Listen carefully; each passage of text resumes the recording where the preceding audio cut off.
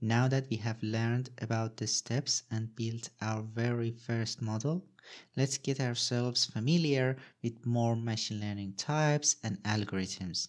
And now we are going to talk about supervised learning. Do you remember what was supervised learning? It's a type of machine learning that we give the data to the algorithms as labeled data. So we are giving the output to our model as well. So it would know what was the real output. It tries to find the relationship and then gives us the model. One of the most common supervised learning is the regression. We have already seen simple linear regression when we wanted to learn about the steps, and today we are going to learn about another algorithm which is called support vector regressor, or SVR for short. What does it do? It tries to find the best line or plane that separates different groups and then finds the nearest match. This line or plane is called hyperplane. It tries to find that and then tries to find the nearest match based on those data. If you have a lot of features, or if the relationship between the inputs and outputs is not linear, support vector regressor is going to work much better than just a simple linear regression. So it's good to know this algorithm as well. And we are going to learn about how we can implement them in our code right now. So let's go to our code. Okay, this is the code we had from last section where we want to learn about the steps. As you can see, we have separated the process in different steps. Now the process is going to be the same, and the only part that is going to be different is this part.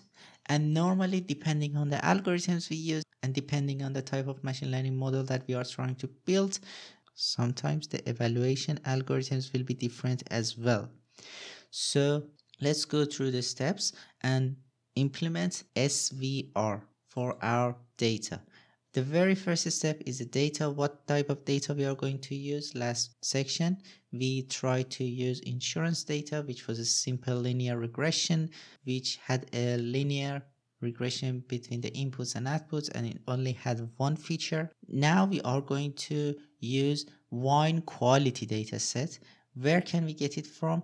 Actually, PHP ML has some data sets as demo in itself. We can use that, and we are going to use that today because it's a very good data to practice SVR. So let's go to PHP AI, and there is a folder called data. Here there are different CSVs, and today we are going to use wine. In PHP ML, they have already built a function that we can call, and this would load this sample data. The function is new wine dataset, but I'm not going to use that. I like to have my data in the data folder. So I'm going to copy this and paste it in my data section. And here is our data. There are so many features, and at the end we have a class 1, 2, 3 or something like that. So the very first step is to load our data, and the file is called wine.csv. How many features are there? You can take a look at the data yourself as well, but there are 13 features and one column is the output. So in total, there are 14 columns. Then we process the data. We are going to split it in test set and train set. And these are the groups and arrays that this splitting will give me. In the last section, when we wanted to split our data to training set and test set, we used random split, but PHP ML provides another function as well, which is called stratified random split. It's still random, but it tries to put data that represent all the classes in both training set and test set. So it's not purely random. It tries to have representative data in both groups, and now we are going to use this one instead of random split. Then we have the training section. This is the part that we are going to change. Last time we used list squares, which is for simple linear regression, and today we are going to use SVR. Then our regression object is going to train based on the train sample and train labels, and then we are going to predict based on the test samples. In simple linear regression, we used R2 score, But in our case, because here we have like 3 classes, 1, 2, 3, and they are like integers, they are not floats, the R2 score might not be very precise.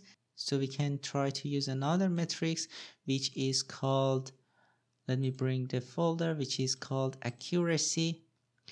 So we can use that. We can say accuracy equals to accuracy. In the accuracy, we have a method called score, which is static, and we are going to use that. This will also get the test label and predicted labels. So we are going to pass that here as well. And then we are going to echo the accuracy. Let me put a new line, PHP end of line.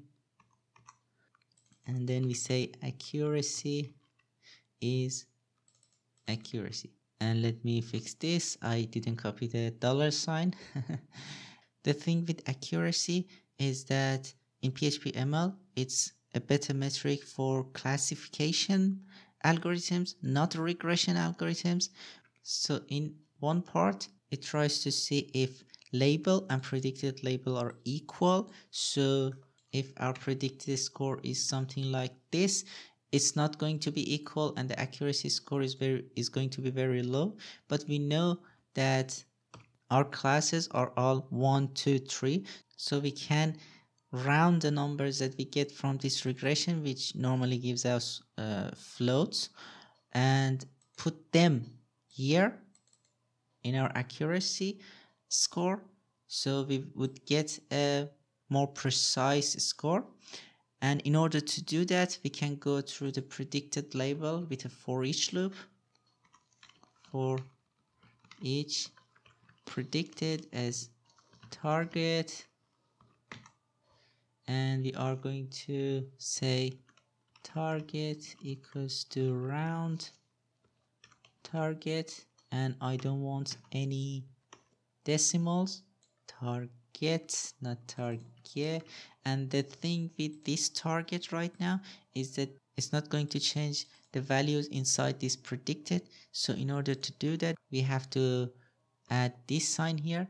Now it doesn't create a new value, it's going to get the position, the point of that value, and then change that. So all the values inside this array will be changed to round numbers without any decimals.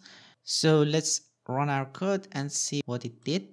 php index.php, run the code. The R2 score, as I said, is not going to be a very good score, but the accuracy is 72%, which is very good. Let's go through what we did here. The very first step was we load the data. The data was sample data from PHP ML, but we copied that in our own data folder. It had 13 features and it had heading rows, so we set that to true. Then we splitted our data to train set and test set, but instead of using random split, we used a stratified random split, which tries to have some representative data in all the groups. Then we used SVR and we trained our data. Then we predicted based on the test samples. Then we tried to get the score, and as I said, R2 score in our case with this data is not going to be a very good score. So instead we tried to change the predicted values to round numbers, and we used accuracy metrics, and the accuracy metrics in this group was 72%. It can get better, but for our learning purposes, it's perfect. So let's continue with our course.